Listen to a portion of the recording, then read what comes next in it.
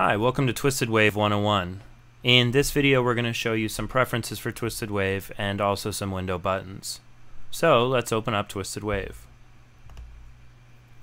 The first time you open up the program, you're often greeted with the dialog box on when you want to check for updates. I usually leave that weekly, as I like to be kept abreast of the updates for bug fixes and also new features. When I open up a program for the first time, I usually like to go into its Preferences menu to check to see what I can do. So let's do that now. In the first tab of the Preferences dialog box, you're greeted with options for the main program, whereas for editing, you can change how you edit audio, and finally in Devices, what devices are connected to your computer. Let's go back to General and take a look at some of the options. For the voiceover recording person, an untitled document on launch is probably a good thing. When you open Twisted Wave, you usually want to start recording. For the person who edits more often than records, changing it to don't open anything is probably a better option, as I like to open files as I need to open them, and I don't want to keep closing down an untitled document every time I open the program. I'm more of an editor, so I'll choose this option. I like to keep the files zoomed out all the way when I open in because I like to look at the volume levels and also the time duration of each file. This is also the default, so I'll leave that there. This box, Detect Split Multi-Channel Files when opening, is also checked, and this will detect if a file is part of a group, such as an LCR 5171, such and so forth. When audio files are recorded in some editors, including Twisted Wave, a timestamp is created with the file in its own metadata. So if you were to open up a WAV file and investigate the metadata as it was recorded in Reaper or Pro Tools or Cubase or even I think Adobe Audition, you might see a timestamp. Twisted Wave respects the timestamp if you leave this option checked and will start the file at the time the file was actually originally recorded. I uncheck this option because I prefer to see the file start at the 0-second mark so that I can see the duration of the file that I'm editing. The time format that you're looking at here, which indicates which is indicated by the meter ruler up here, is based on what you choose here. Time is usually what we're looking at, so that works. However, if you're working in samples for very fine editing, or in film or TV, SMPTE, Film, PAL, or NTSC, you can change that as well. Let's go back to time. Twisted Wave offers a really nice large meter over to the right for you to see your levels as you're getting them or when you're recording, and an even more handy RMS level indicator down below, which gives you a numerical value for the average volume over a period of time, in this case the integration window of 10 seconds. RMS is more closely how human beings hear sound, as averages over a period of time and not instantaneously like you would find in a peak meter. When you record, you'll see variable bouncing of your audio, sometimes going up very close to 0, which indicates that a peak is getting really close to the dBFS range. RMS will indicate the average over time and is very helpful when you're working with audiobooks, as they have a level at which you're supposed to come in when you're finished mastering. I leave the integration window at 10 seconds and I leave the loudness indication at RMS. If I was working in broadcast, I might change this to loudness units full scale, or the spec from BS 1770, or in Europe R128. But I'm not, so I'm going to leave that as RMS. They basically do the same thing. The way they indicate loudness is based on different filters. For simplicity's sake, let's leave it at RMS. Twisted Wave has been registered to all users of this computer because I've checked this button and put in my admin password. So if I create a new account, or if I have a guest account, Twisted Wave shows up there and is registered and ready to go. Like I said, that dialog box when you first open Twisted Wave asks you about update frequency. I leave this here, which you can check as weekly, and if you'd like, you can check now with this button. You can also download an app for your iOS device, your iPhone or iPad, and control Twisted Wave from a remote location.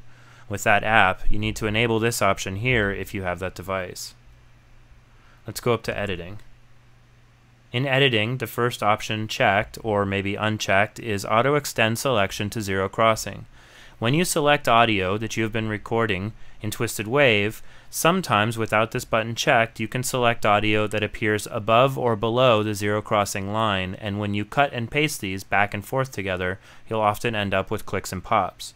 By selecting this option, Twisted Wave will take your selection and move the cursor to the nearest zero crossing, which is a very fine amount, allowing you to cut and paste freely throughout your entire document without fear of any clicks or ticks or pops.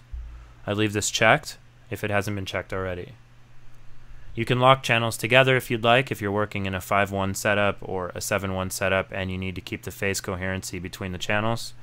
I don't usually do that because I'm not usually working in 5-1, so I leave it unchecked, but it wouldn't hurt to leave it checked if you wanted to. You can zoom centered on your mouse when you zoom in or on the cursor.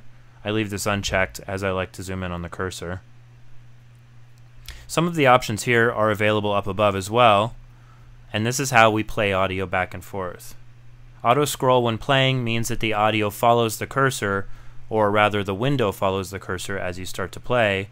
This option is best for most people, and you choose smooth scrolling to have it smooth scroll while it's playing, rather than a page-by-page choppiness. An option that some of you will check often, or uncheck often, is move cursor back after playing. If I drop my cursor here and hit play, the cursor will follow off the screen, leaving me to still indicate or see where my audio was when I left it there, and then come back when I'm done playing it if I leave this checked. If I uncheck this, the cursor will stay with the audio, and if it's gone off screen, the next time I hit play, it'll start at that location and go forward. We'll take a look at that in just a second in real time. Scrubbing mode, which might have been set to repeat, is how you can scrub audio back and forth, kind of like a DJ does with a record, to find things like clicks and pops. The best option I found for this is position. We'll look at that in a second too. When I'm recording, the waveform will show as I'm recording. 30 seconds is default. You can set that for 10 seconds if you'd like. For shorter periods, 1 minute, or show all if you'd like as well.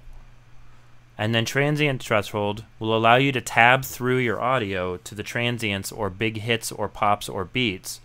This is very helpful when you're editing music that has beat structure, things like hip-hop, dance music, general electronic music, and sometimes even rock.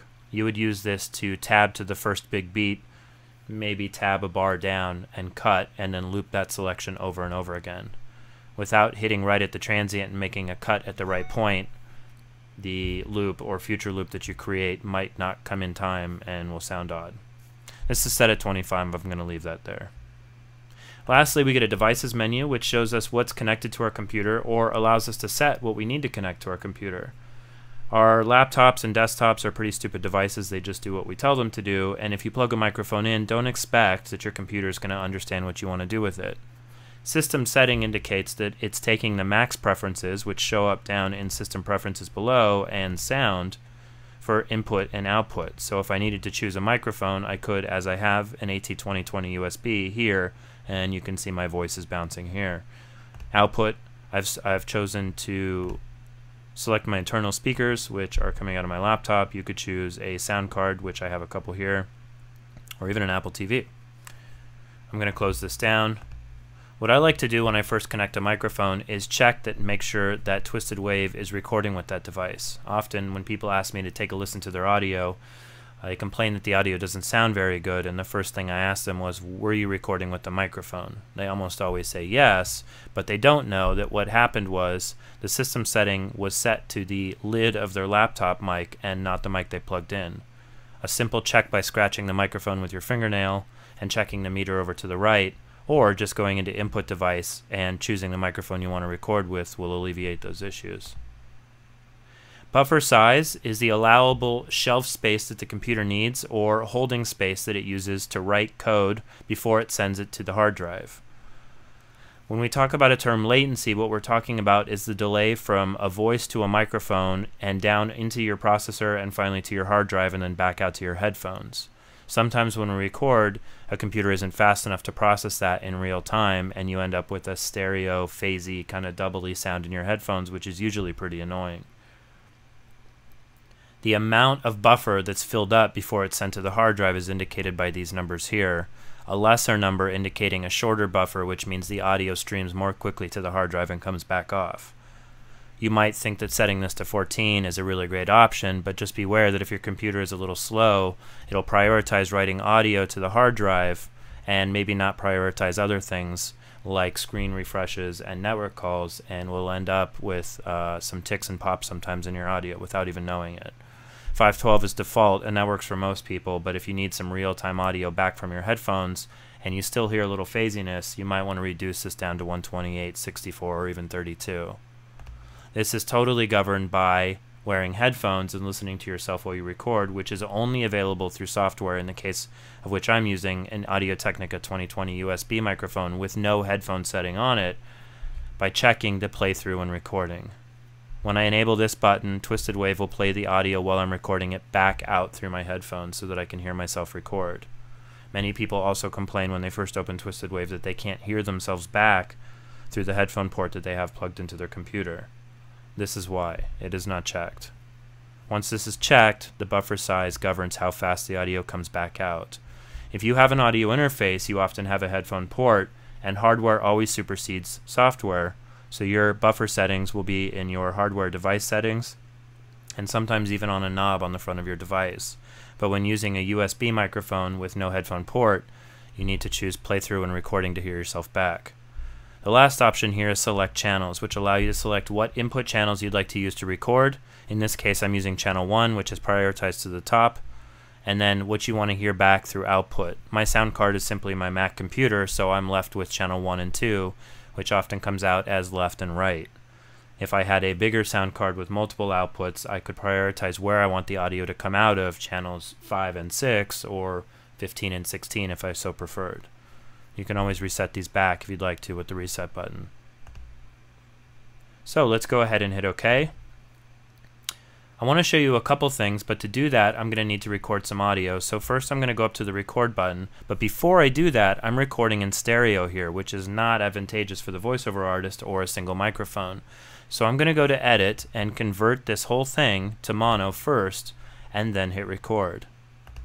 Testing, testing. Hello, welcome to Nuanced Tone Twisted Wave 101 tutorials.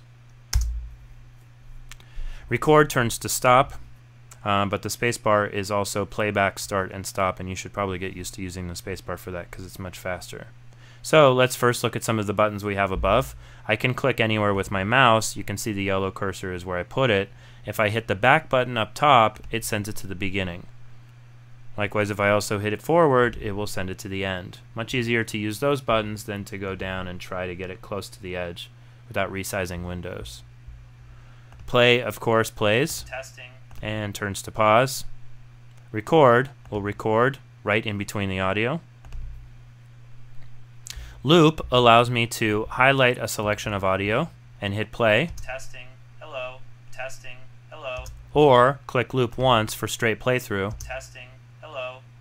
In which case it only plays once. I prefer to leave this on loop because sometimes I do loop audio. I just recorded an extra bit of audio here. I'd like to undo that, so I'm going to hit the undo button and it'll bring it back to what it was. I can redo that or bring it back with the redo button. And these also map to your keyboard with Command Z for undo and Shift Command Z for redo. Zoom in allows me to zoom in on my cursor as I click it, so I can see quieter or more granularity in the audio, and I can hit zoom out to zoom all the way out as well. Notice as I'm zooming, the map window or universe window up above starts to shrink to show me where I am in the recording, which is very helpful, especially if you're doing a long audiobook chapter of about an hour and a half, and also allows me to click and drag around my audio to find new sections. Sometimes when I edit, I like to look at the quieter parts, and I use vertical zoom for that by clicking and shoving up. Not so concerned with the audio here. I know it's not peaking, it's okay, but I might want to replace some room tone or check some ticks and pops in this area. Again, to check ticks and pops, we can use scrubbing, and because we set that to position, if you click in the time bar up above here, you'll see that I can scrub left and right, and over on the right hand side you'll see the meter moving. The audio might not be coming out in this video because I'm recording, but if you try this at home it'll work. I'm going to zoom fully out, and I'm going to click vertical zoom once to bring myself back to normal. We have a normalize button over on the right, which allows me to increase the volume of the entire track from the hottest peak to the threshold I set. How that works is by me double-clicking all the audio, hitting the normalize button, setting the threshold at which I want to set. I usually normalize to -1. However, standard set normalization to -3. What this does is go through all of the audio that you've selected, finds the hottest peak, I'm guessing it's this one here, and moves that peak up to this number that you set, indicated, as you can see, by a dB meter over on the left. So if I set this to 0, which happens to be right up here, you'll see, I think, this peak go up to 0 and everything increase in ratio. And there we go. If I wanted to perform a fade in, I can highlight some audio and click fade in. And on the other side, I can highlight some audio and hit fade out. Kind of nice to clean things up sometimes. That's a linear fade, which means it goes from the hottest part of your selection all the way down to the least part in a straight line. The cursor position over here on the right allows me to see where my cursor is, and the selection length, which is very helpful, allows me to select some audio and see how long it was. So if I was going for a 15-second, 30, 45, or 1-minute spot, I can select the audio and see if I've gotten in time. Metadata allows me to edit the metadata that's embedded in the file for WAV, or B-Wave rather, broadcast wave, and also MP3 files. And then the SoundMiner database is for tagging for SoundMiner sound effects database usage for checking. SoundMiner is a database that we use for sound effects gathering in post-production. Most of us will just use music. I can title this mic, album, grade album, artist, mic, year, 2014. Most of us won't ever edit this metadata, but this will stick along with the file if I want to. The input and output device that we talked about through system preferences, or rather twisted wave and preferences, can also be checked up in the menu options. The first thing I do when I open Twisted Wave is make sure that the microphone I'm using to record is selected so that I'm recording good audio. And you can find that up in Audio, Input Device, and you can choose the microphone you'd like to record with, and of course Output Device, you can choose where you want the audio to come out of. One other option that might or might not be shown is the text underneath these buttons, which can be found by right-clicking, which on a Mac is by holding the Control button and clicking in this menu bar up here, which shows some options. I usually have it shown as icon and text because I like to see the names of these options. However, usually when you start Twisted Wave for the first time, you're shown this. So let's Control and click again for icon and text. Most of you will have a slider right between the fade out and the cursor position, which indicates playback of Twisted Wave. I usually get rid of that because I don't like to overload the speakers when I'm playing back audio. So I do that by going to Customize Toolbar. Normally for you guys when you first open, you see something like that. I drag this off and let it go. If I want the default toolbar again, I can drag the entire default toolbar up to the top and it gives me back what I had in the beginning. Again, I like to take this off because I don't like to over increase the volume of playback. I like to use the sound up and sound down buttons on my laptop or on my audio interface for that. You can put flexible space or spaces in between these buttons if you prefer to move them. Let's say I use normalize a lot. I might want to put it over here next to record and maybe fade in and fade out over on the right. In this case, I'm just going to reset everything and then drag off my volume slider and hit done. And that's it for this video. We look forward to seeing you in some future videos, so stay tuned.